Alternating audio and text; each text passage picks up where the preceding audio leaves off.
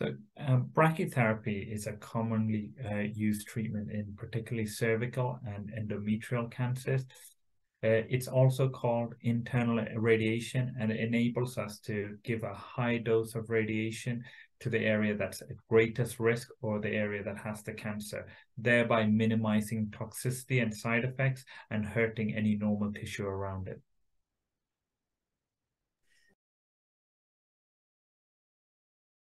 So it may not be suitable for all patients, but on the patients that it is suitable for, particularly in cervix and endometrial cancers, it is a very well utilized treatment option.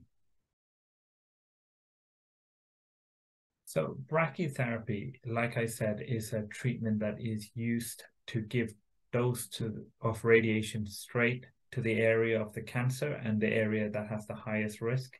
Now, this is done through what we call an intracavity method, i.e. through the vagina or through the cervix. And this is a procedure that is usually done in a theater setting where patients are either anesthetized in some way or given some sort of sedation.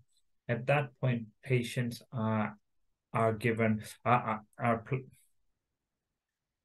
applicator placed inside of them.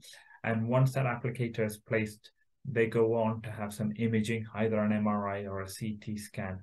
When I get the information of where the location of the applicator is in relation to the tumor or the area or that is highest at risk of the cancer coming back, I would plan a specific treatment for the patient.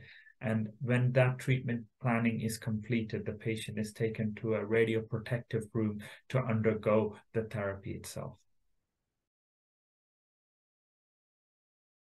So brachytherapy is a treatment that's been given in a different variety of ways. So there is a high dose rate version of brachytherapy that is commonly used, that is given over 3 or 4 sessions. And so the patient has an applicator inserted every few days for each session. In our center, in the NHS center that I work in, that we use a pulse dose rate treatment where there's one isolated insertion and a longer duration of treatment. So there are different versions, but these are the options that would be commonly available.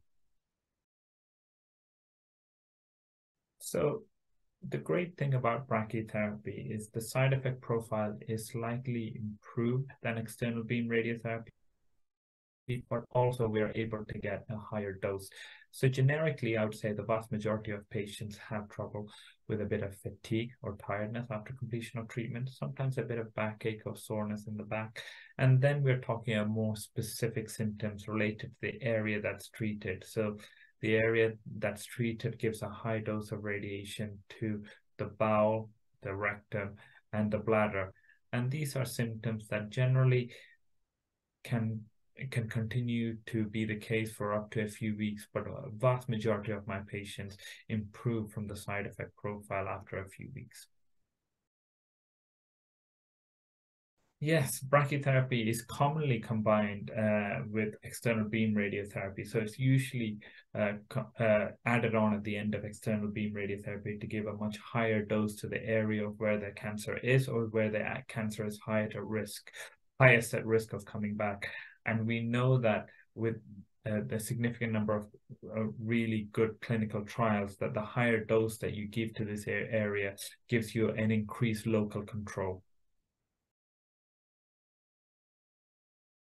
So despite brachytherapy not being a commonly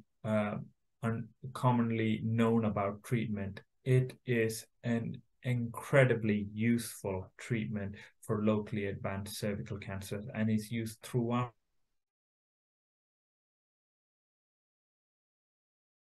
the world. I've had experience of it around the world, and it's utilized very, very well. And it is a key aspect of the curative treatment in locally advanced cervical cancers.